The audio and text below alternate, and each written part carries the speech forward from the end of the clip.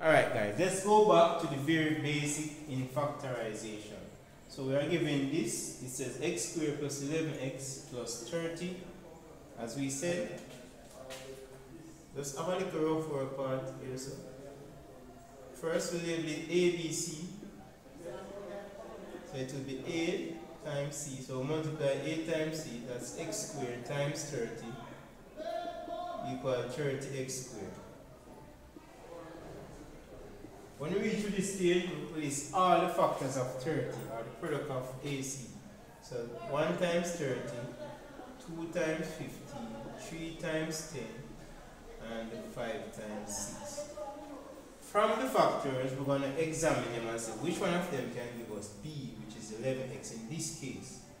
1 plus 30 is 31, 2 plus that is 17, 3 plus that is 13, 5 and 6.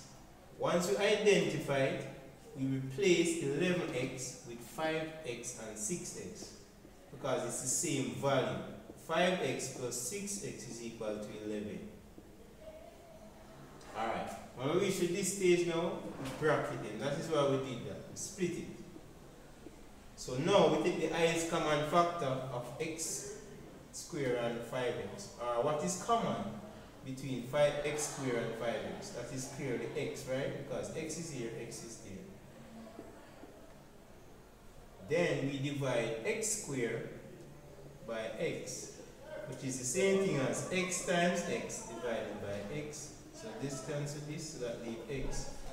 5x divided by x, x times x, that leaves 5. What the sign? This is a plus. Next, we say, what's the highest number that can go into 6 and 30 without a remainder? You have to know your timetable. That will be 6.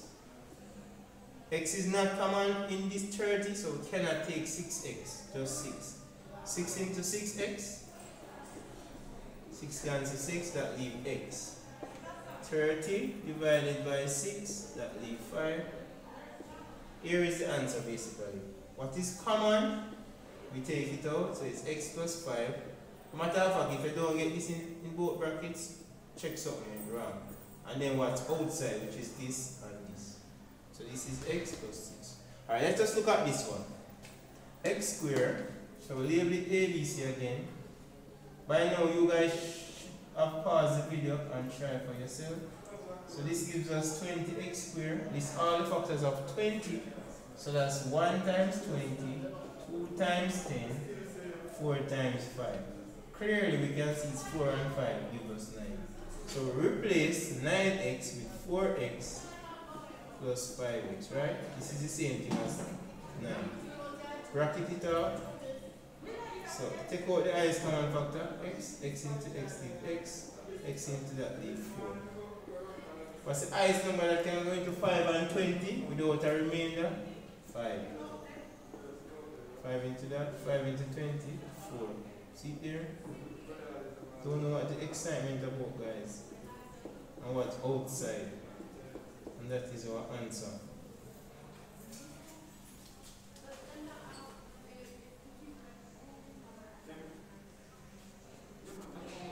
Alright, let us continue. We have x squared plus 10x plus 21. So same thing, a, b, c, and it's a times c, which is x squared times 21.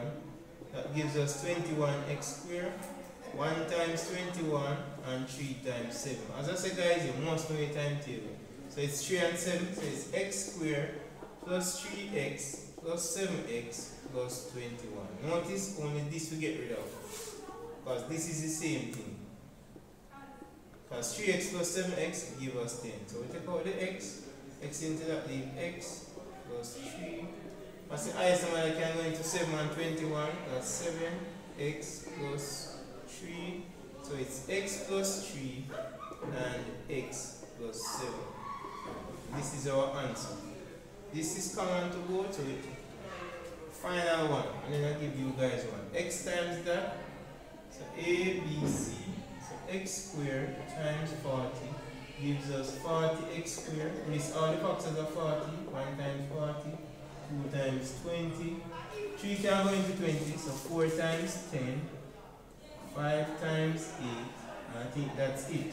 So from this, we're going to see which one of them can give us 13. This 5 plus 8 or 13. So it's x squared plus 5x plus 8x plus 40. Bracket it.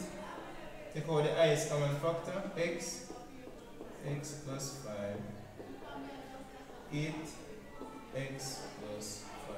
So it's x plus 5 and x plus 8, which is outside. And that is our answer. So now I want you guys to do this one on your own.